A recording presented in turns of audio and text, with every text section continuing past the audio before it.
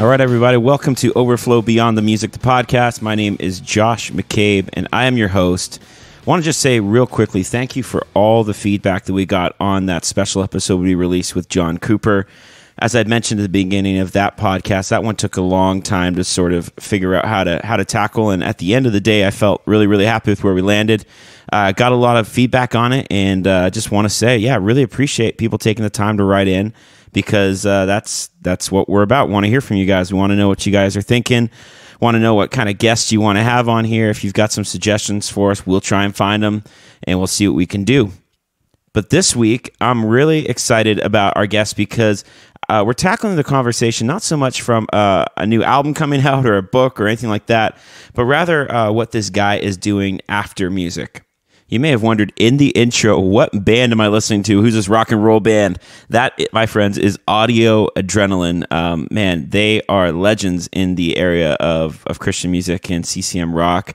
Released countless albums over multiple decades, and really, they would be in the Christian music and arguably even rock and roll Hall of Fame, because they have had a huge influence that has transcended outside of just the Christian genre. And I have a lot of respect for those guys, and even more after getting to hang out with their bass player, Will McGinnis. And we're going to get to that conversation in just a second. Well, hey, I've teased in a couple other episodes, but we have a couple of copies of Kim Walker-Smith's new book called Brave Surrender, and they are signed by Kim Walker-Smith herself. And we've got two of those that we would love to give away to you guys as our listeners. And here's how you're going to do it. If you're not following us on Instagram already, make sure that you do so. If you're not following us on Facebook already, make sure you do so. The place you can find us is Overflow BTM, just Overflow BTM. That's how you'll find us. And what you're going to do is you're going to open up the Overflow podcast, you're going to turn it on, and you're going to take a screenshot on your phone or your computer or your iPad or wherever you listen to it, and you're going to post it, and you're going to make sure you tag us. You're going to tell people you're listening to the Overflow Beyond the Music podcast, give us a little plug, and send us a screenshot. Make sure that you tag us in it, though, so we can see it. It's at Overflow BTM on Instagram, Overflow BTM on Facebook, and even if you're on Twitter, it's at Overflow BTM on Twitter as well.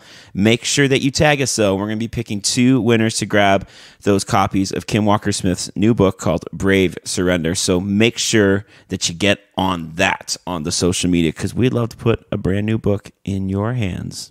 All right, so you may have heard of Audio Adrenaline. You may not have. You may remember them as the band that was sort of broke out in the late 90s, early 2000s as this Christian rock and roll band. And later on in their career, we talk a bit about it in this interview. The lead singer, Mark Stewart, loses his voice, and the band ends up calling it quits. And one of the things that they did that was really cool as an initiative is the Hands and Feet Project. And I'll let Will talk more about that in this podcast. But one of the other things that happened was after the band had gone on hiatus and really retired and wrapped up, the band relaunched with Will still on bass, but other members. And they brought in a new lead singer, which ended up being Kevin Max of DC Talk. And I even mentioned it to Will because when I saw this second version, I guess, of Audio Adrenaline come out, I wasn't really sure what to think of it or what it was about. But listen to this interview, because you begin to hear the heart of why they decided to bring back the band and what the motives were. And they're actually really pure. And I have a whole new respect for Audio Adrenaline, and especially Will McGinnis after this interview. But taking us into this interview right before we hear from Will, here's a clip of the song Kings and Queens with Kevin Max singing by Audio Adrenaline. Check it out. Boys become kings, girls will be queens, wrapped in your majesty. When we love the least of them. All right, what's up, everybody? So being new to Tennessee, well, I still feel new. I feel like I say that every episode, but I've been here about 7 months, and awesome. I thought I lived south of the city. But I'm here in I'm here on like a little ranch, like a little farm. You're way out south. Yeah, so I'm in the south end of Franklin, and it goes further south, and I'm here with Will McGinnis, bass player, advocate for the least of these, bass player from Audio Adrenaline, is where a lot of you will recognize him from. But how you doing, man?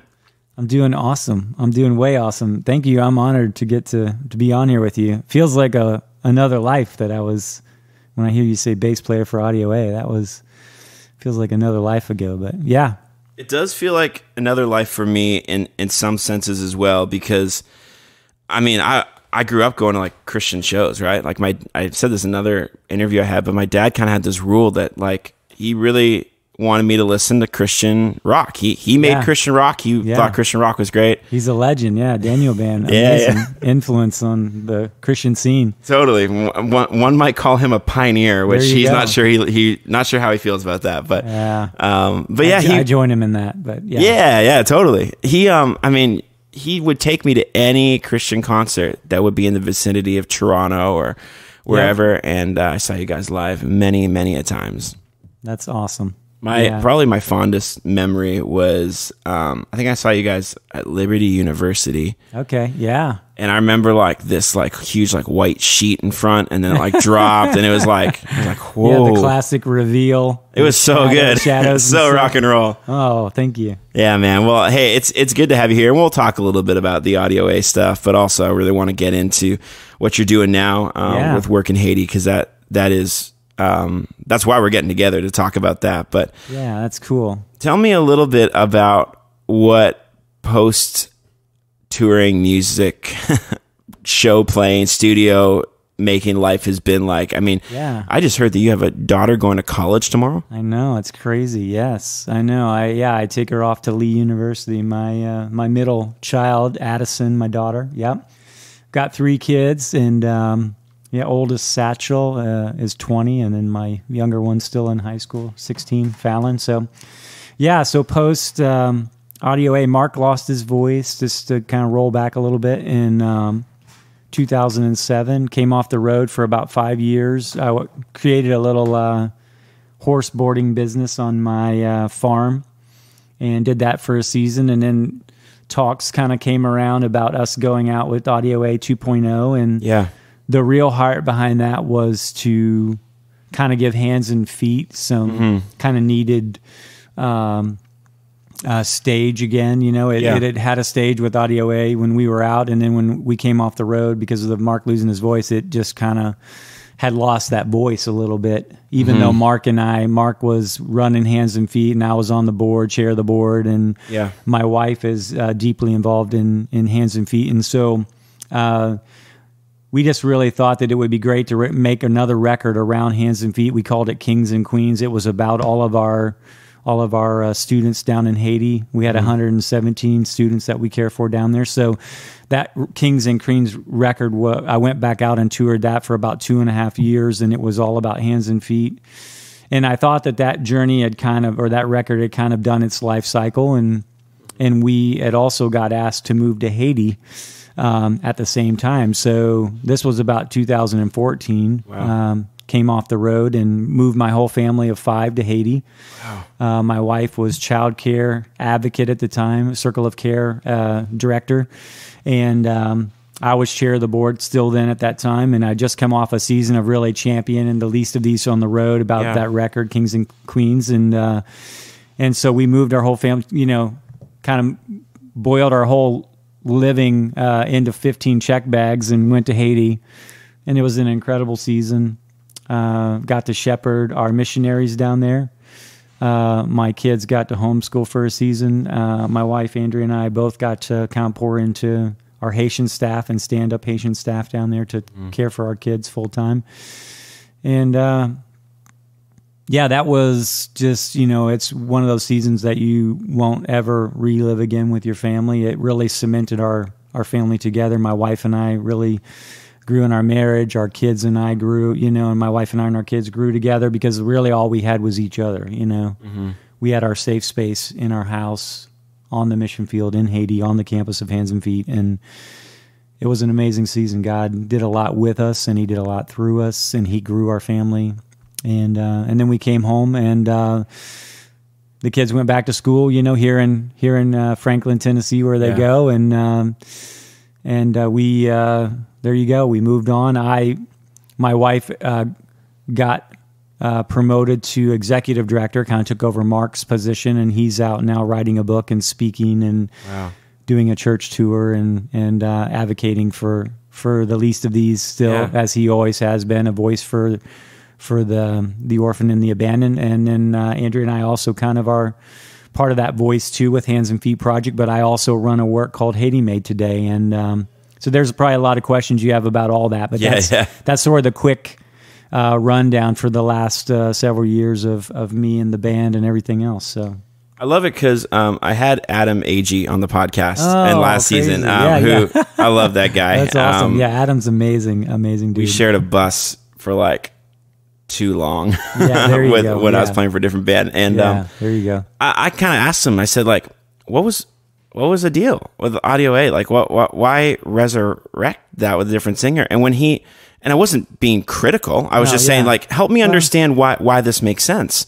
Yeah. And when he explained that, I go, well, I could totally see why this makes sense. Yeah. Because it wasn't about trying to get another number one single. It wasn't about trying to throw a few more Dove Awards on the wall. Yeah. Or even because suddenly no one can pay their bills. It wasn't about that at all. Totally. It was all about advocating. So tell me what that tension felt like to bring back something that you probably thought was done.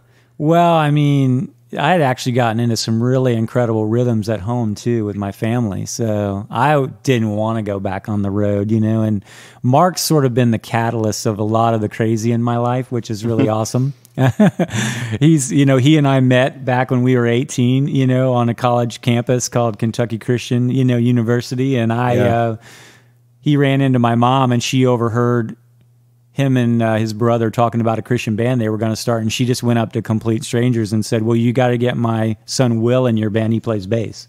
Amazing. And he ran into me a week later and said, yeah, I ran into your mom. And she said, you're supposed to be in our band we're starting. And that's how I got in audio drill. And that's how I met Mark Stewart. So good. Really random things like that the Lord does. But, and then I went to the wrong university, by the way. Well, there you go. maybe my mom could have told you need a drummer or something. I don't know. Yeah, there you go. Different career life, right? Oh, I love it. No, I probably would have been like 8 years old anyways when that started. Right.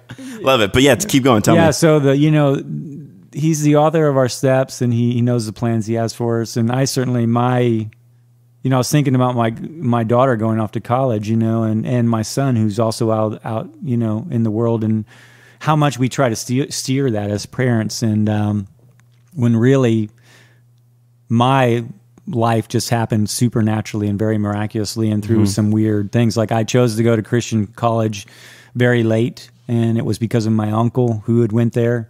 He was a teacher. I'm like, I want to be a teacher. I want to influence kids, Well, God just had a different idea of how I would influence kids, and young people and encourage the outcasts and the fringe people that I wanted to really reach out to because I came from a broken home. But Mark and I met. We go to college. We get in this band. It actually, is a decent band, and we get signed, and we go out on every tour that's out there for all these years.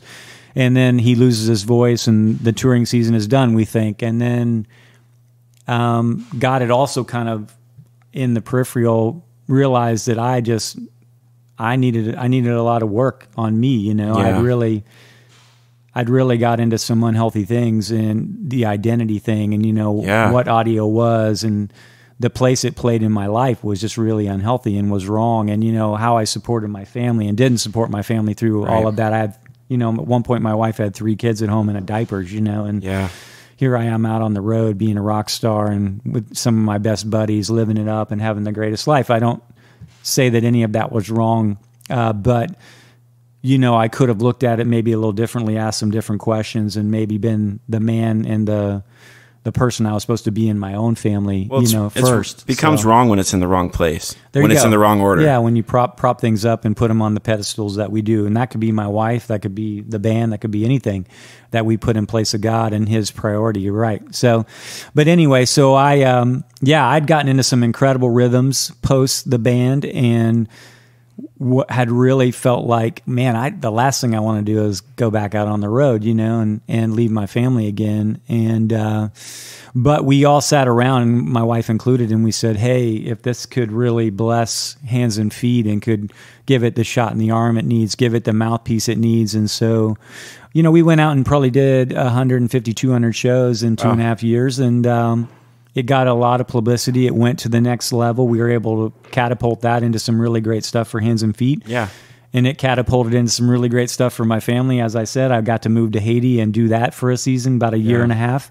And then it catapulted into my current position of Haiti Made. So God knew what he was doing. He knew I needed to be broken from the road and we needed to come off the road. He knew I needed to be rebuilt and some discipline and like actually read a bunch of books and get some counseling and do some other things and get my life ready for the next season. And a lot of that happened through Haiti, going there and living there and cementing our family back together again, rebuilding it, if you will. And then he knew that I was kind of ready to take a leadership role. So I'm CEO today of Haiti Made. And I mean, he just did all that, you know, and I praise him for that. And I thank him that he's still continuing to grow me today. And that's kind of what he does with us. He takes us on this journey, and sometimes he has to tear us down to build us back up. And sometimes out of the ashes, beautiful things come and new things come and new relational pieces get added to your family and your life, your marriage, you know, your job. And so all of that is kind of what's happened in the last 10 years, you know? Well, I mean, I've seen Audio Adrenaline more times than I can count. That's amazing. Because you guys, I mean, back when I was just sort of a little punk kid playing drums for different bands and stuff, you guys would always headline a lot of the festivals. Yeah. And so everyone would stick around and want to watch you guys play. And I love the rock and roll Americana vibes that you guys would bring and the ministry aspect. But, well, all this is essentially blowing up. You guys could do headline tours back to back to back if you wanted to.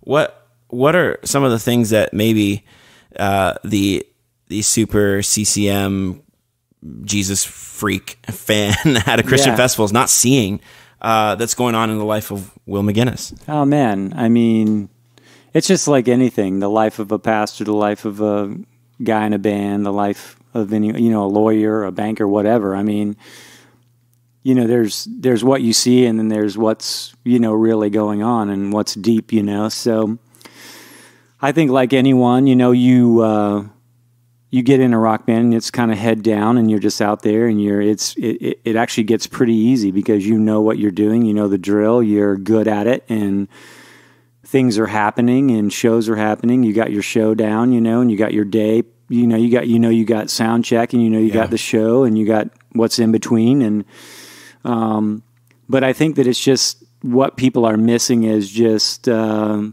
there's trials and struggles in anything. I mean, and then there's just, you know, guy I listen to a lot says you have to work harder on yourself than you do anything else. I mean, if you're missing that work, that your self-care that you have to do to be good to anyone, whether you're good in the band, whether you're good to your wife, your kids. I mean, if that has to originate from your self-care, and a big part of your self-care has to be like your intimacy with the Lord, with your God, and the God you love and serve, and journeying with Jesus and knowing, that all sounds pretty cliche, but I mean, it is a real, that's true. It is a real grassroots need for every person on this planet, I believe, to journey first with God and his son Jesus, and to be tight and to be spending the time there. Jesus went off to pray so many times, we saw in his life. And it's because he was doing all the miraculous stuff, but he needed to be refueled. He needed to recharge. He needed to connect with the Father. We got to connect with the Father. If we don't do that, then we're no good to anyone, you know. So for me, I think that in the busyness of Audio A and the busyness of life, the first thing that gets weeded out often is your closeness and your time with God, you know, the Father. He said we can call him Abba, Father, for a reason. You know, he wants that intimacy with us. He wants that communion, if you will. He wants that solace. He wants that taking the time to just soak in him, soak in his word. And if you're not doing that, then you're not taking care. You're not doing your self-care, you know. And then it's reading books. It's getting some counseling. It's identifying things in your past, like being from a broken home and your mom and dad and the wounds and the scars that they left on you, and how that translates to your future family, your wife and your kids. And then that can all kind of snowball and catch up and roll into something that's really massive that the enemy will use to try to take that all out. So I think, you know, behind the scenes for me was, in Audio A, it was an incredible season, and we got to go out and champion a lot of cool things and write a lot of great music. And a lot of people said that it carried them through darkest hours and encouraged them. And, but, at the end of the day, I needed to take care of me and then my family first, and I don't think I was always doing that. And I don't think I was always the man of God I was supposed to be at certain times during that. So was it tough? 'Cause you said the word earlier, identity. Was it tough to lay down the identity of Will McGinnis, Audio Adrenaline, touring bass player?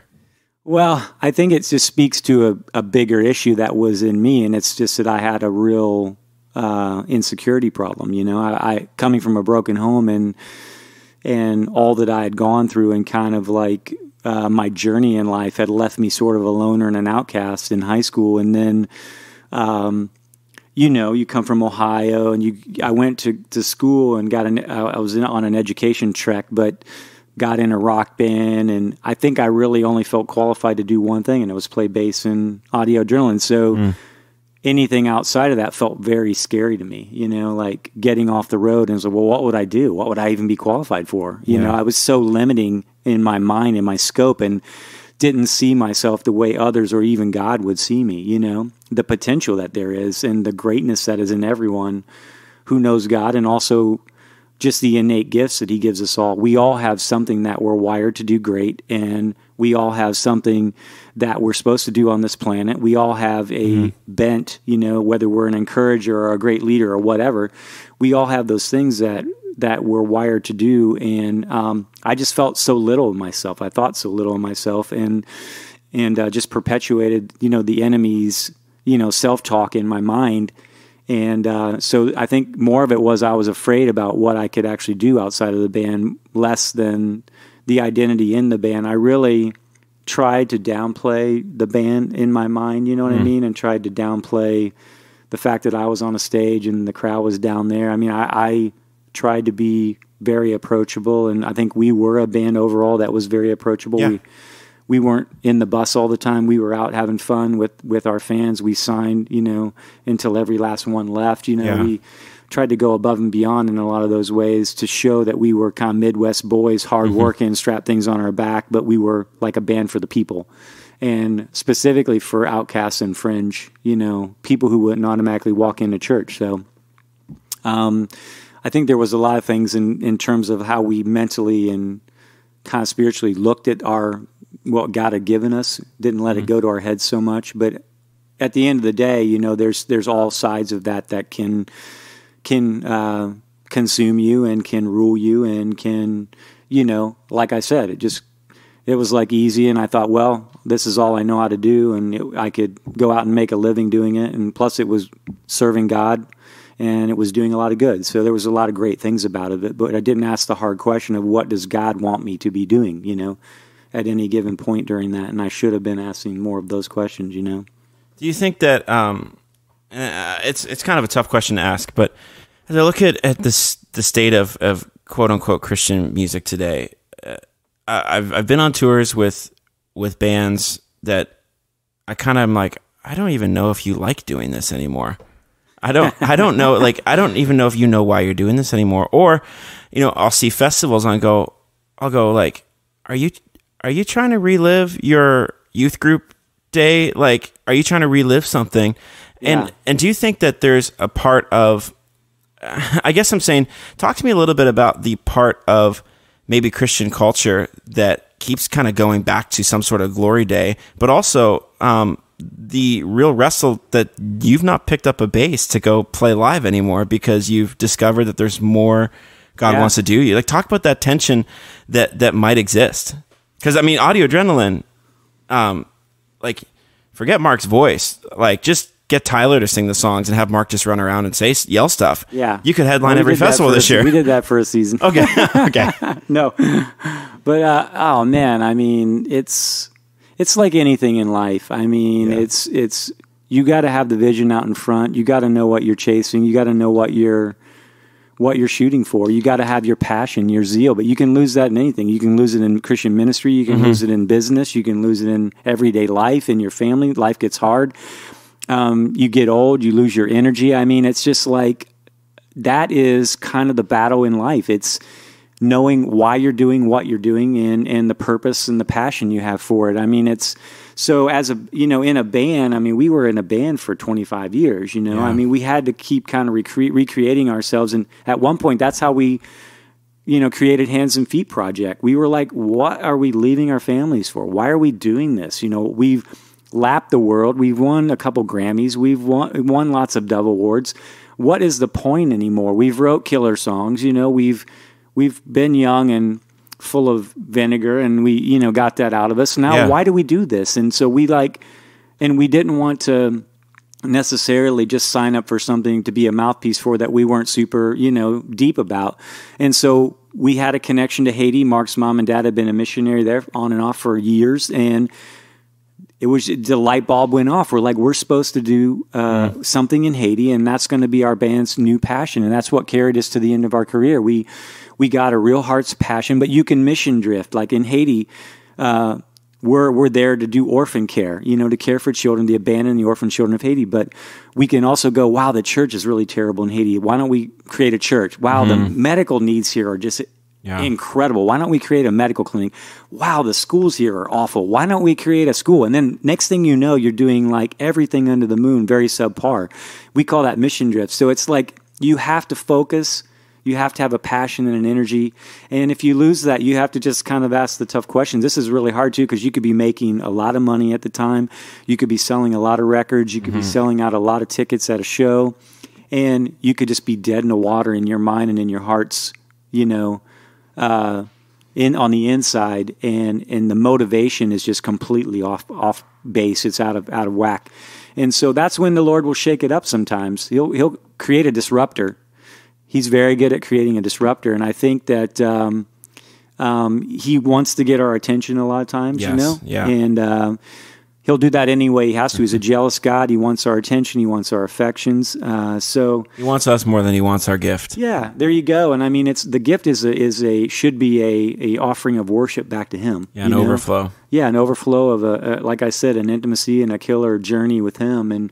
But the janitor at the church is giving an incredible overflow and an offering to God, and he is at the pinnacle just as much as any major CCM worshiper out there. That's got a bazillion cuts on CCLI and all of that. Well, I had a conversation with a friend who kind of left Christian music, and he said, selling more records than ever, playing arenas now, making tons of money. I mean, clearly it's the right move. And I said quietly, because I'm not sure I really wanted to get into it at the moment, but I said, but at what cost? Because you could have all the outside accolades and lose your, what is it to gain the world but lose your soul? Yeah, there you go. Like age-old truth, right? That's right. Do you feel like you have found in this season what your soul truly beats for? Yeah, I mean, it's an evolving question. I mean, an evolving journey. But I think with anything that is good you're chasing, it's going to be painful. It's going to be hard. It's going to be a battle. The enemy doesn't want you to be successful at anything. He wants to like the Bible says. He wants to take out you. He wants to take out your marriage. He wants to take out your kids. He wants to take out your family. He wants to just kind of cheat and steal and destroy. And that's a real battle to me. That is a honest to goodness daily real battle that I face every day. I got to wake up every day and battle. Yeah. And I got to go to war, and I got to have that mentality. All right, so you may have heard it in the background a little bit, but Will was getting his house renovated, so there's a little bit of noise. We took a quick break just for a quick second there, but I figured this is a great opportunity for you to hear one of the biggest audio adrenaline hits and the song that really launched a lot of this ministry that we're talking more in depth about now, called Hands and Feet. This is Hands and Feet by Audio Adrenaline. When I say I want to be your hands, I want to be your feet.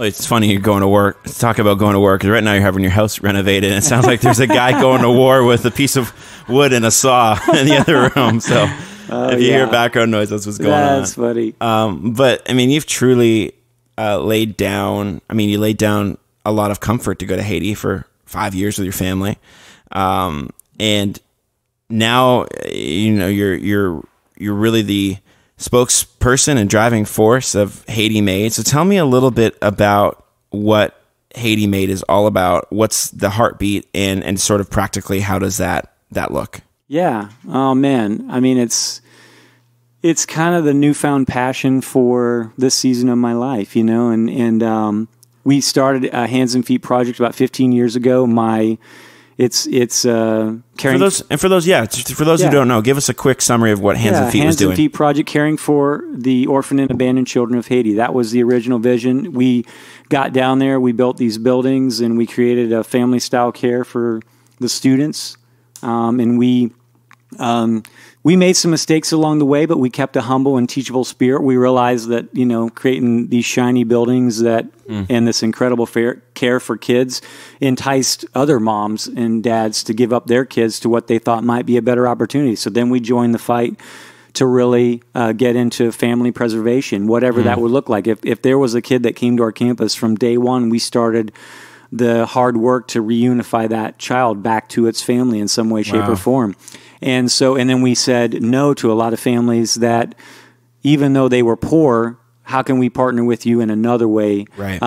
Because we believe a child in a nuclear family is way better than in any other situation, no matter how great it is. Yeah, every stat would say that too. Yeah, absolutely. And so that was a shaking up that was great for us. We kind of turned our model on its head and said, hey, how can we fight to put ourselves out of business every day, just reunite kids. And so we've reunited a lot of kids, but we still have 117 on our campuses that we care for in 2 locations in Haiti. Wow. And when these students started to grow up, we realized that Haiti's biggest issues were economically driven, were poverty driven. And, people with larger families had a hard time caring for, sibling 5, 6, 7, whatever. And there's a thing called a rustivik in Haiti. It's kind of an indentured servanthood where they'll actually give up some of those kids to another family member to be a servant because they can't care for them. And those kids will never go to school. They'll never have all the nice things. They'll kind of just be a servant to that family and around the house. So stuff like that happens in Haiti because of poverty reasons. So we're like, what can we do to really push against those poverty? We realized we had to stock the pond and create opportunities for our own students and to help other families. And so that was the birth of Haiti Made. Haiti Made was, what can we make in Haiti, provide a job, take back to America, give Haiti's artisan-type people and they're really incredible, hardworking, creative, and just entrepreneurial. What can we do to give that spirit a place to thrive and a place to sell? And we knew in America that was the place it was. So we could get new monies influxed into Haiti. We could give people like a job that's dignified and is not a handout, is not going down there and just giving them everything that they want, but it's going, hey, if you show up and work a day, you get a day's you get a day's pay and you go home and you feed your family, know?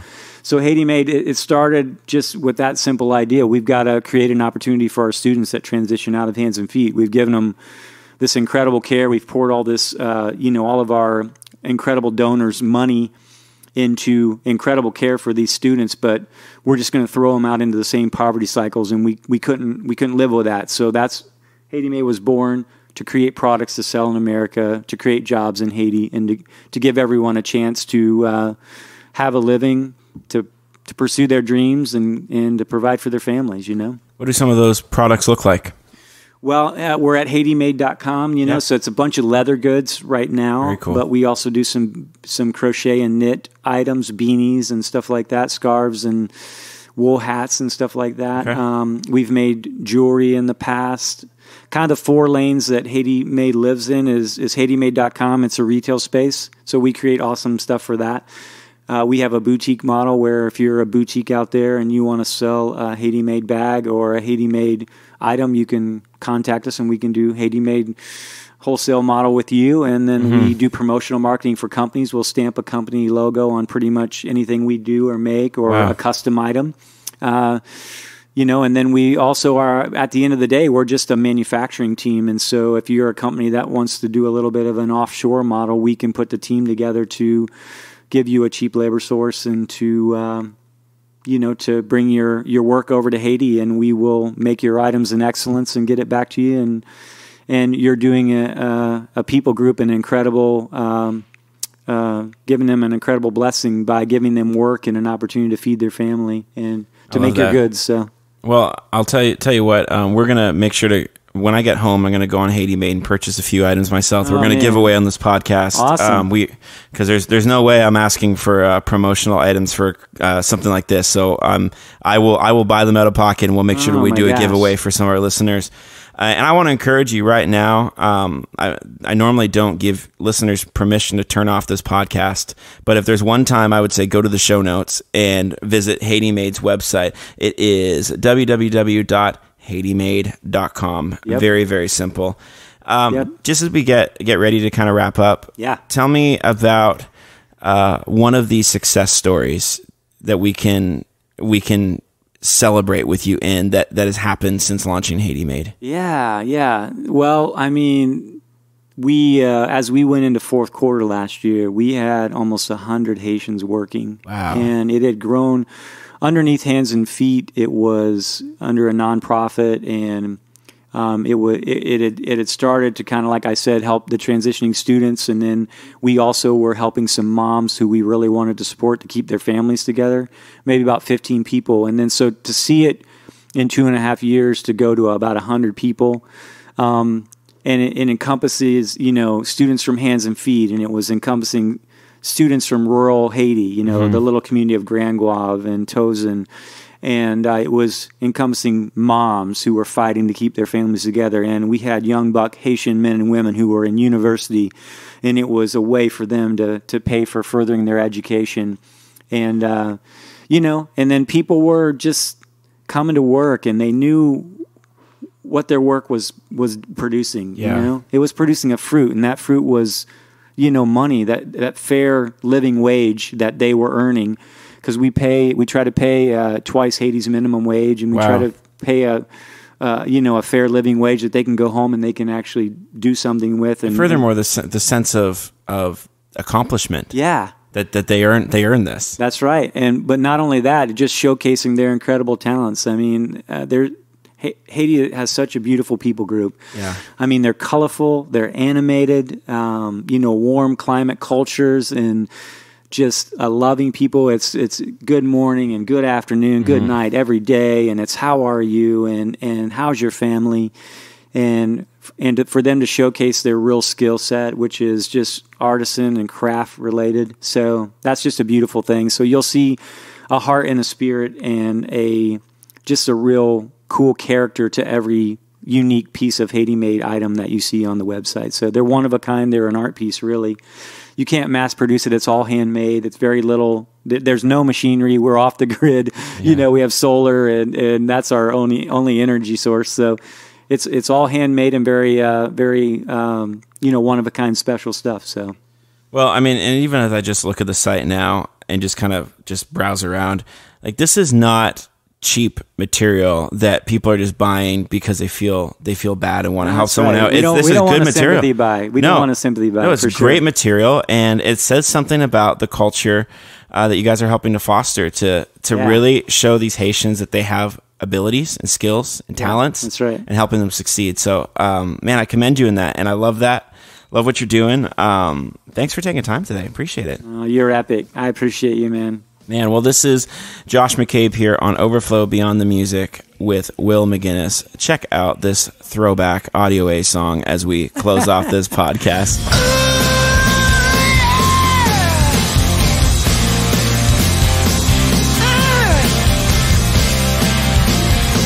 You're gonna like this one. Alright. 4 corn-fed boys from the heartland brought together for some rock and roll. All right, we've come to the end. Major thanks to Will McGinnis for hanging out today on Overflow Beyond the Music, the podcast.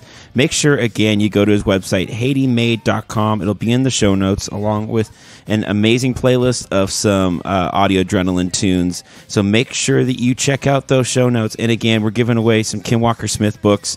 Make sure that you follow us on Instagram, Overflow BTM, and check that out. Get in on the contest. Again, screenshot you listening to this podcast, post it, tag us, and you could win one of the signed Kim Walker-Smith books. My name is Josh McCabe. You can follow me online at Josh McCabe Music on Instagram. Would love to connect with you there. We'll see you again next time. Thanks for tuning in to Overflow Beyond the Music. Oh yeah! We're gonna take you up.